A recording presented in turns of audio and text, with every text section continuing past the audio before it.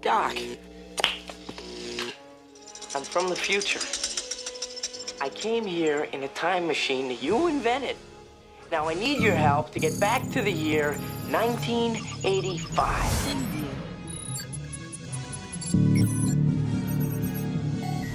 This is Back to the Futures, Week 7 on the Hammer.bet. Smash the like, sub to the channel, sub to the podcast. I am Pat Mayo. I am with Geoff Fienberg and Tim Andergus, who are going head-to-head in a season-long duel of who can make the most money, ROI style, in terms of betting futures week after week. I don't remember who went first a week ago. Tim, Geoff did. Geoff, so it's you. You're batting leadoff here?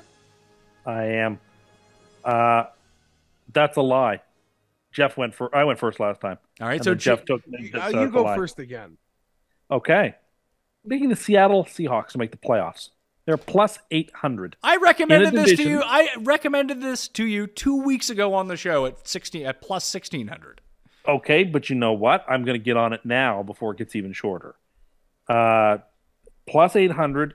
It's at 3-3 in a division where the Rams look like a corpse, where the San Francisco 49ers are incredibly injured, and where the Cardinals have their issues.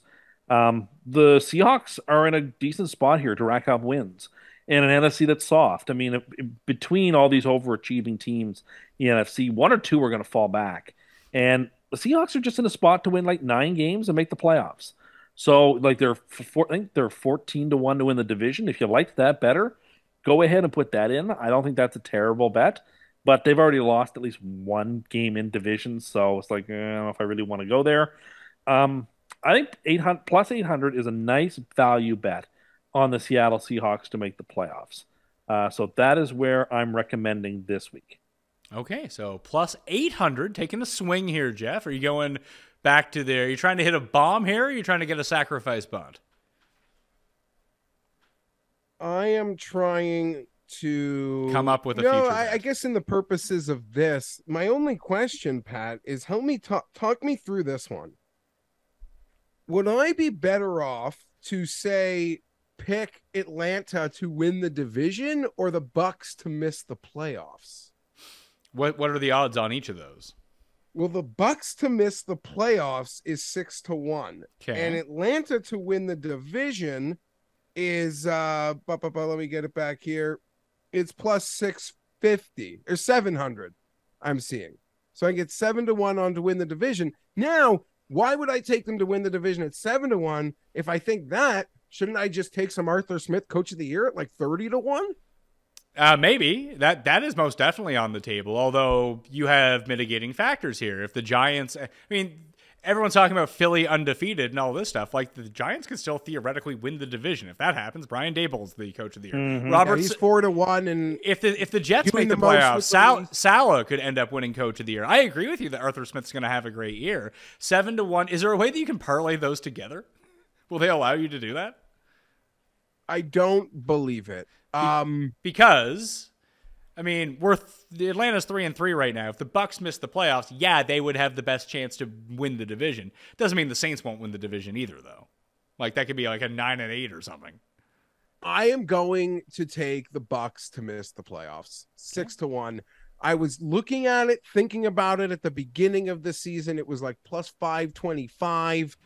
And tomorrow, I could see one 30-second Brady clip and hate this bet in 3 hours. I mean that, because I'm so flippy-floppy with Brady at this moment. But as we discussed on the show earlier, or on the Point Spread show over at Mayo Media Network, we're watching a man go through a midlife crisis.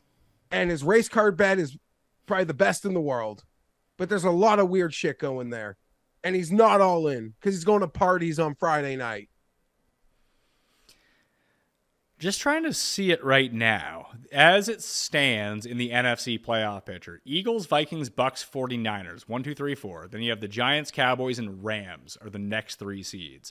But the Rams are 3-3. They're the best and have all the tiebreakers of the 3-3 teams. Then you have Atlanta, Seattle, and the Packers right behind them, also at 3-3. Then you have the Saints and the Commanders and the Cardinals and the Bears at 2-4. I would say out of those teams, the best ones who have a chance to rally are probably the Saints and Cardinals, just based on the divisions that they're in right now. If you do expect the Bucs to end up dropping out, but the issue is Atlanta good enough to actually win these games? Like, what's best case scenario? Like, I'm holding a over 4.5 season win total ticket on the Falcons. Like, I'm hoping that, I mean, they should get it with 3 wins already, but if they ended up, 5-12 or something, I wouldn't be super stunned.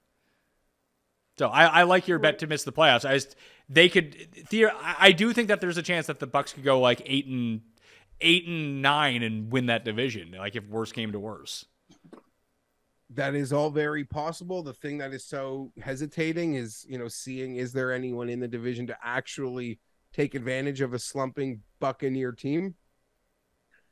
I don't know. To me, like, if it goes off the rails, it's going to go off the rails so bad in Tampa. And they might fix it all. And there's probably a silly bet because they're going to beat Carolina by 30 this week. And next week I could get a better number theoretically for this. But I don't know. I didn't want to pick Geno Smith comeback player of the year. I didn't want to hedge my Saquon pick in our little contest. All right. So I'm going with the anti-Bucks fade here. Anti-Bucks fade. Okay.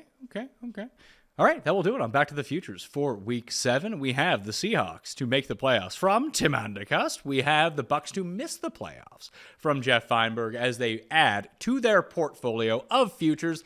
But hey, we got another 11 weeks of adding to the futures portfolio, and we'll see who ends up ahead at the end of the year. For Geoff, for Tim, watch the hammer.bet and go to the website for all your football betting needs. I'm Pat Mayo. We'll see you next week.